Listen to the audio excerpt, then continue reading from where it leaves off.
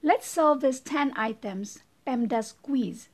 Kung hindi nyo ma-perfect ugaliing alamin kung bakit para hindi paulit-ulit ang maling sagot.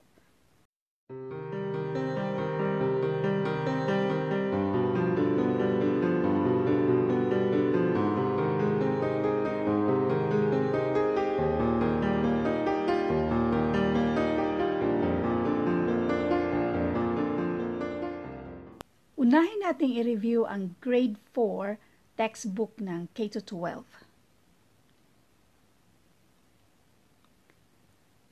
Which of the answers is correct? Kapag ito ang given, 84 minus 25 plus 13 minus 7. Is it letter A? From left to right lang siya. Is it letter B? Mag-add muna, tsaka ka mag-minus? Or from right to left? The answer is, to make sure we will all arrive at the same answer, the order of operation was agreed upon. Since there is only addition and subtraction in the number sentence, we work from left to right. Thus, the correct answer is letter A. Which one is correct? 64 divided by 8 times 4 divided by 2. Is it multiplication first, bago mag-divide? Or is it letter B, from left to right? Or is it letter C, from right to left? Since there is only multiplication and division in the number sentence, we work from left to right. Thus, the correct answer is letter B. Ito yung textbook ng grade 4.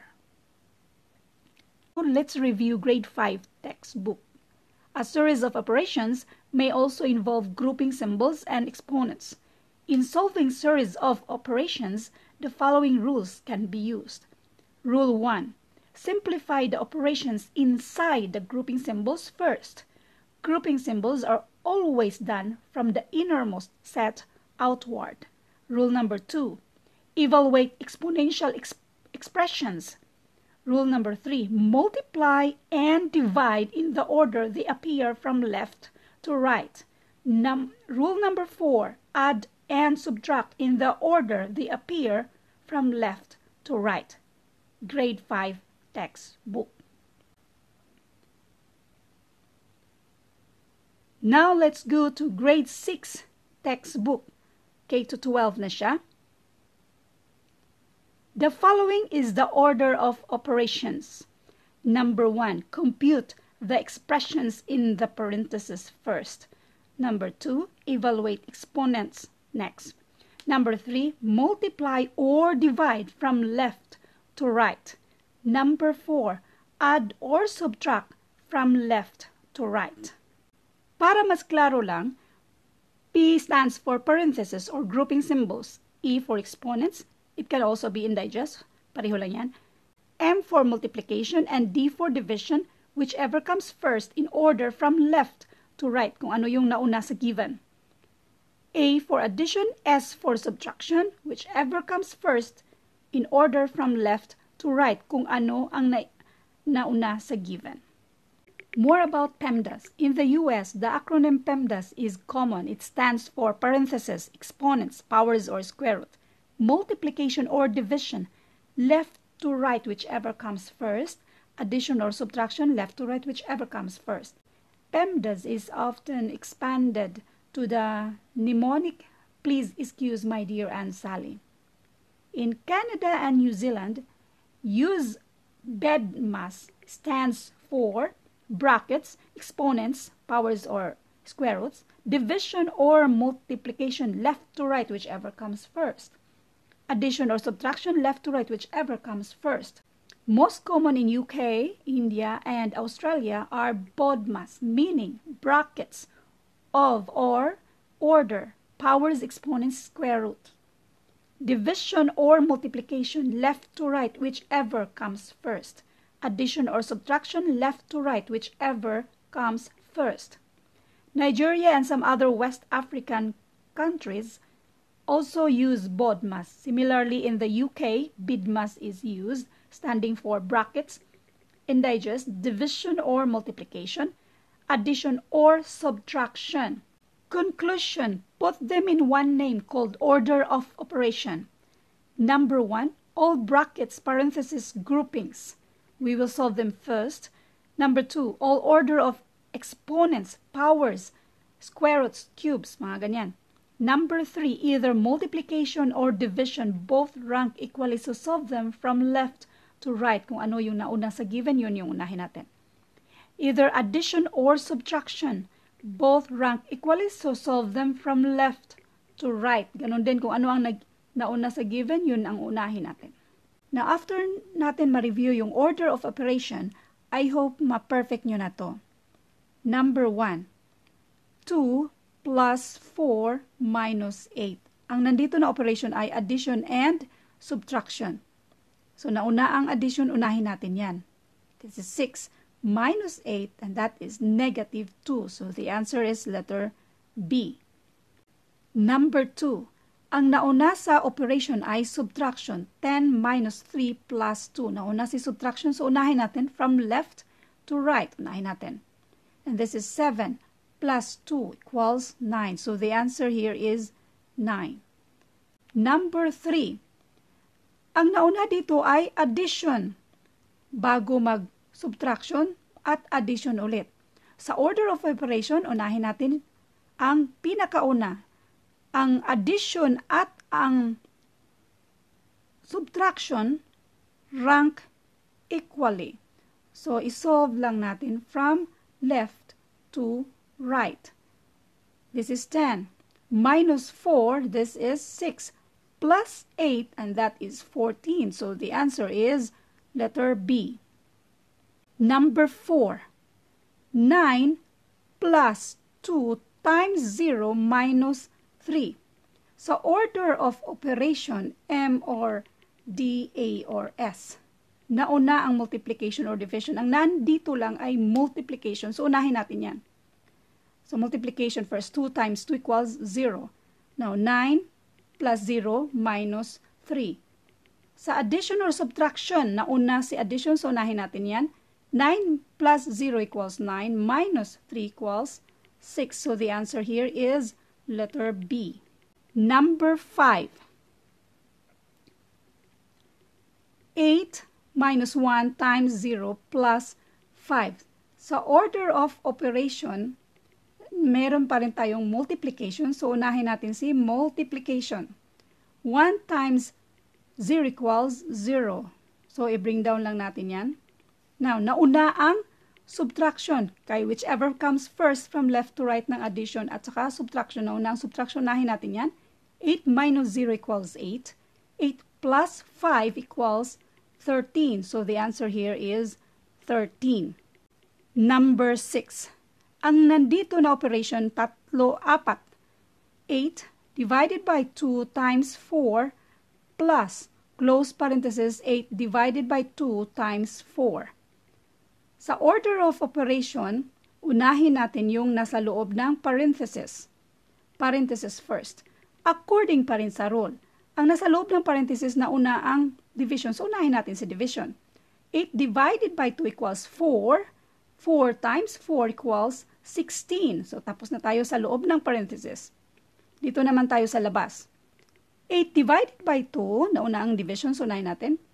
Equals 4 times 4 equals 16. So, 16 plus 16 equals 32. So, the answer number 6 is letter B. Number 7. Ganun pa rin, nauna ang division kaysa multiplication. So, unahin natin si division at ang unahin natin ang nasa loob ng parenthesis. So, 12 divided by 3 equals 4. 4 times 2 equals 8. Next, itong nasa kabilang sa loob ng parenthesis. 4 times 2 equals 8. 8 divided by 4 equals 2. Nauna dito ang multiplication kaysa division. So, unahin natin si multiplication kasi they rank equally. 8 plus 2 equals 10. So, the answer here is B. Before we will answer number 8 and number 9, let's differentiate this. Division sign. This is commonly called division sign, also called obolus. slash fraction bar or solidus. Ang tanong, pareho ba sila? This symbol, obolus, isn't exactly the same as solidus. Bakit or in what way? Actually, pareho lang naman sila. They divide. Pareho lang. Ang pagkakaiba lang pag ganito ang given. 1/2 divided by 1/2. Ngayon ang tanong sa number 8. 1/2 divided by 1/2 is the same as 1 divided by 2 divided by 1 divided by 2. Ang answer dito ay letter B, false. Hindi sila magkapareho. Kasi dito, itong slash na ito, dito 1/2 divided by 1/2, considered ito na group. So bali, unahin natin siya. Groupings siya. So ang 1/2, kung gusto mong gawin nating decimal, that is 0.5 divided by 0.5. So ang sagot dito ay 1. While dito, 1 divided by 2 equals 0.5. Divided by 1, that is 0.5. So divided by 2, and that is 0.25. So, hindi sila magkapareho ng sagot. So ang answer dito ay letter B. Ulitin natin ang explanation sa number 9. 4 divided by 1/2. Is it the same as 4 divided by 1 divided by 2? Hindi rin. Kasi itong 4 divided by 1/2, itong 1/2 na to ay considered as group. So kapag group, pwede natin i-decimal muna natin siya. So 4 divided by 0.5. Or ilang 1/2 pa sa 4? The answer is 8. While ito, 4 divided by 1 is 4. Divided by 2 is 4 yan siya. Divided by 2 is equals to 2. So hindi sila magkapareho ng sagot. So the answer in number 9 is letter B. Another explanation para mas lalong maintindihan. May tinatawag tayong division of fraction. I-consider mo ang 1/2 divided by 1/2. Tapos, di ba yung mag-divide tayo ng fraction, kopyahin lang yung itong una. Tapos, maging multiplication to. Tapos, reciprocal naman ng divisor. So, the answer is 2/2 or equals to 1. Ito namang number 9, ganun din ang gagawin natin. 4 divided by 1/2. 4 is also the same as 4/1. Tapos, itong division maging multiplication. Reciprocal ng 1/2 ay 2/1. So, the answer is 4 times 2 equals 8. So, 8 ang answer dito.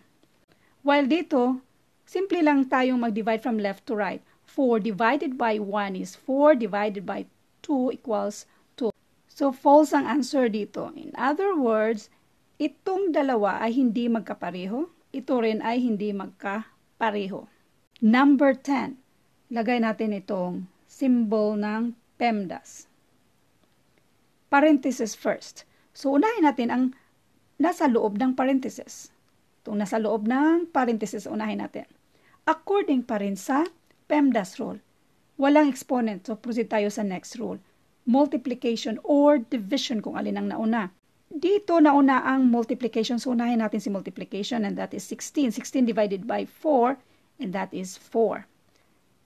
Then, ang next is, i-down lang natin lahat yan. 14 plus 8 minus 4. Addition or subtraction, nauna si addition. So, unahin natin si addition. 14 plus 8, and that is 22. Minus 4 equals 18. Next, sa loob ng parenthesis, ang nauna ay division. So, unahin natin si division. 10 divided by 2 equals 5. 5 times 5 equals 25. So, i-bring down natin yung iba. 6 minus 2 plus 25. Next na step, addition or subtraction. Nauna ang subtraction. So, unahin natin yan. 6 minus 2 equals 4. 4 plus 25 equals 29. Ngayon, i-add na natin siya. Na-solve na natin ang parehong nasa loob ng parenthesis. So, i-add natin si 18 at saka si 29. 18 plus 29, and that is 47. So, the answer is letter B, 47. Napansin niyo ba na lahat ng sagot natin ay letter B? Ngayon, i-double check natin sa calculator kung letter B ba ang sagot. Number 1. 2 plus 4 minus 8. The answer is negative 2. So, tama tayo sa negative 2. Letter B. Next. 10 minus 3 plus 2. The answer is 9. So, tama ulit tayo. Letter B. Number 3.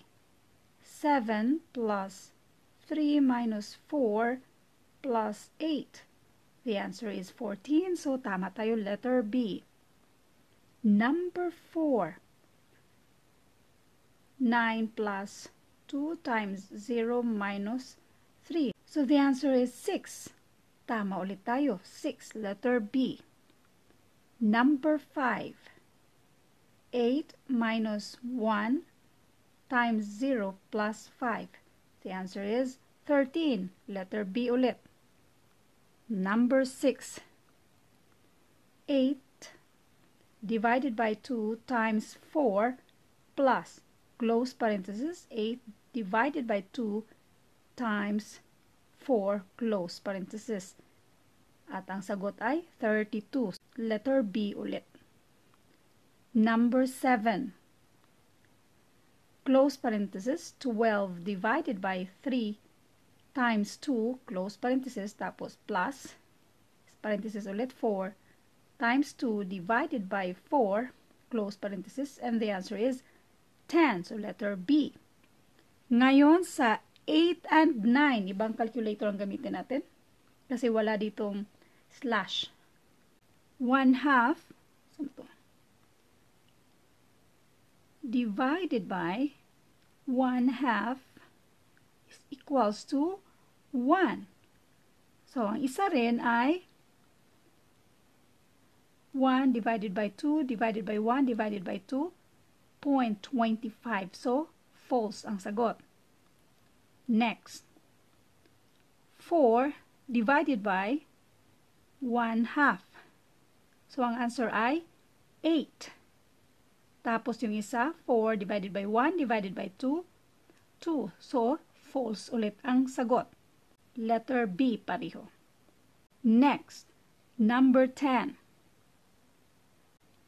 14 plus 8 minus 8 times 2 divided by 4. And then, i-plus natin.